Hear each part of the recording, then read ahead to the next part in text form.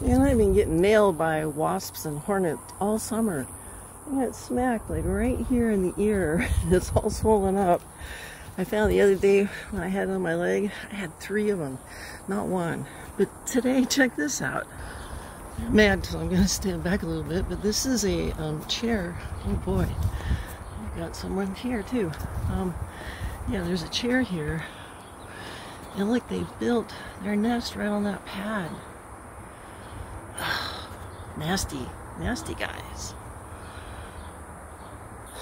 I recently just bought some of this because of these guys. I don't usually use it because of the honeybees, but this year they're just really bad.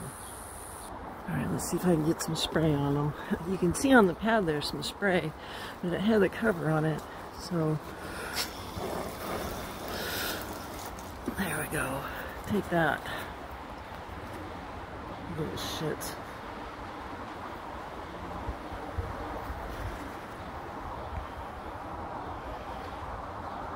They're really not nice. Very, very aggressive.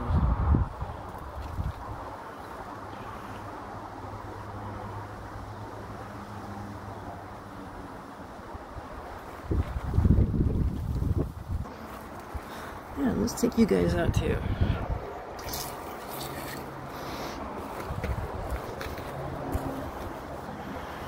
Enough of that.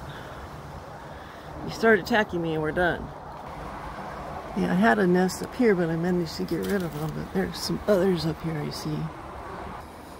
There, that's enough of that business. Those ones on the chair, I think, are a bald-faced hornet. Oh, not nice at all.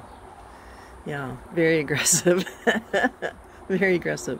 But kind of weird to, like, do it, make a nest that's kind of flat on those pads like that. It's wild. I pretty much let them be, live and let live until they start biting me and stinging me and buzzing by and tap tap on your side of your ear.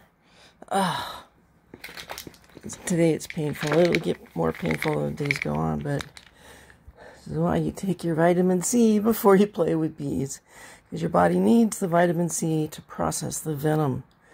It's very important because the human body doesn't make its own vitamin C. So take your vitamin C before you play with bees. See?